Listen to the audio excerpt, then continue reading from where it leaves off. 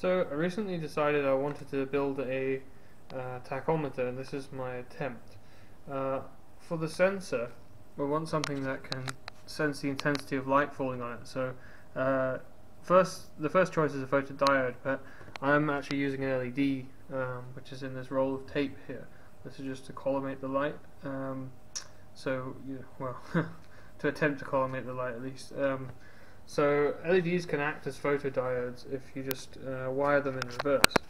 But we do need to amplify the signal, so that's why I'm using a couple of transistors. This is, I think, it's called like a Darlington configuration for an amplifier. You can do it with one transistor, but the amplification is just not really viable for something like this. So I've got this configuration. I'm taking the signal from here, and you see the LED is wired in reverse, and that's important, because if it was wired the other way, we'd burn it out, and probably the transistors as well. But this way we get some small reverse voltage when light falls on it. So all LEDs can be used this way, and then actually solar panels can be made to emit light as well.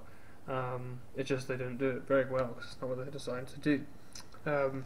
So when you look at the signal from something like this, if we normalize it here, it looks a bit like this. So it's a bit noisy, and if we pass something in front of the LED, we'll get some output like this, or a higher frequency it will look something like this. But we have to do quite a lot of work to kind of get a usable signal. So we need to smooth out a lot of the noise and the jitter that we get. So I do this by using two methods. One is to keep a kind of register of, say, the last 10 values, and then use the mean of that. So we have kind of a ring buffer, constantly adding the newest value. So it's a bit like a running total, but it's a running mean, I guess. So that takes 10 values to averages the last 10, and that's what you get for each reading. But then that alone wasn't enough, so I also had to use a low pass filter. So I just kind of copy pasted that off the internet. It seemed to work quite well. I tried a few different algorithms and ended up on one that gave me good results. But then we still have some more problems. So if we look at the example I've drawn here for the low frequency, it's quite clear, and we get a large threshold between these two, the low and the high values. But at a higher frequency, the threshold has actually decreased. I don't know whether this is just if all photodiodes do this, or if it's just because I'm using an LED. But that was really problematic, because if we have to figure out where this is, right, and then adjust accordingly. And initially I tried to do this with this potentiometer, but that was just completely impossible to do by hand, really. So in the end, I decided on doing a similar thing with the signal processing, where I keep a register of the last n readings, and use the minimum and maximum from that to determine the midpoint. And I think I'm using 100 readings, but we can't use every single data point, because say we measure once per millisecond, that's a tenth of a second. Well, anything less than a tenth of a second for the whole period is not going to be readable. So actually, I skip a few values, so it's not going to be exact, but we'll probably get a threshold that's pretty close, and in practice it works fairly well. So that's this kind of dynamically adjusting threshold. So I'll give it a demonstration. I've got a round bar chucked up in the drill, just with a piece of tape on the end. So this will periodically interrupt the kind of signal from the light from this lamp in front of the sensor, and hopefully my demonstration will work. So one thing I did was to make it easier to convince myself that the readings were working. I repurposed this little bar graph here. I was going to use it for something else, but I repurposed it just to pulse whenever we get a transition from low to high, so we can convince ourselves that it's working fairly well. So we get this reading here. If I slow the drill down, I'm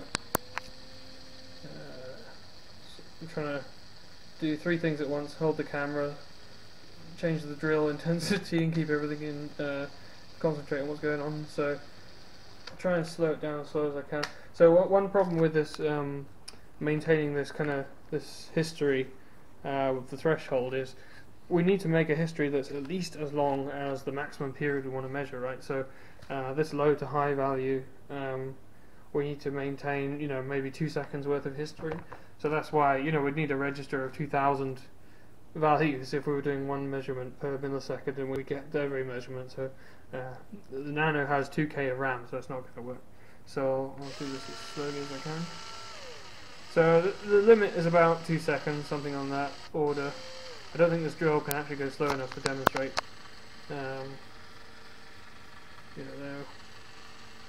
23 revolutions per minute. I'll just do it by hand. I'll try to. One thing that this really demonstrates is when you try and wave past something once a second, you almost always end up doing it faster than that. I guess because you get bored trying to time it. So 21 FP revolutions. Come on.